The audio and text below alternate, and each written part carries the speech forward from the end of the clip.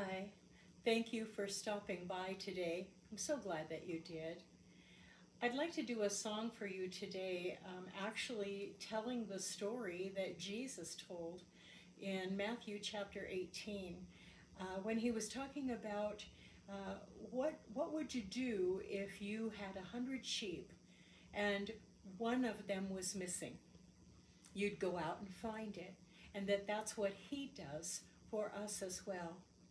There are 99, but he's going to leave and go and get the one, because the one is important to him.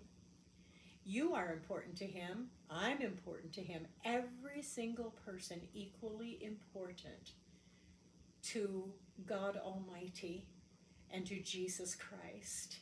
So much so that he left his home in glory, gave his life, so that we might live eternally with him. The song is called The 99.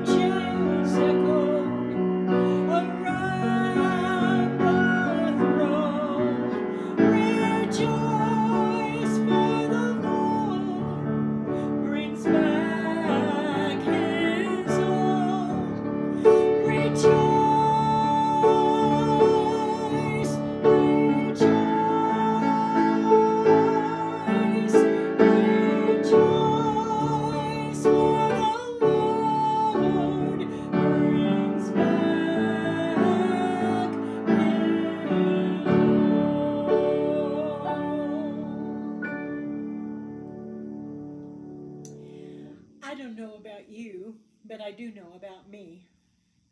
And I know there was a time in my life when I wandered away. I cannot even begin to describe to you the misery that I felt, the fear that I felt, the anxiety. And then there he was, Jesus. He refused to give up on me. And he came and took me back into his fold. I am so grateful that he did that. Now maybe where you are now today, you are having the same issue. Maybe you've wandered away. Maybe it's only been a little bit, or maybe it's been a long way. It doesn't matter how long or how far. He will come. He does not let go of loving you and caring for you. This is what he does. I pray with all my heart that if you have wandered away, you will return to him. You'll let him take you back into the fold again, where his sweet peace and joy and love and grace and mercy can flood your entire being. Thank you for stopping by. If you have need for prayer for anything, or maybe even for the wandering away, and you'd like prayer, at the end you will see on the screen an email address. You are welcome to send that request to me and my husband JD, and I will pray for you and ask Lord to help you in whatever need you may have. Again, thank you for stopping by. May God bless you.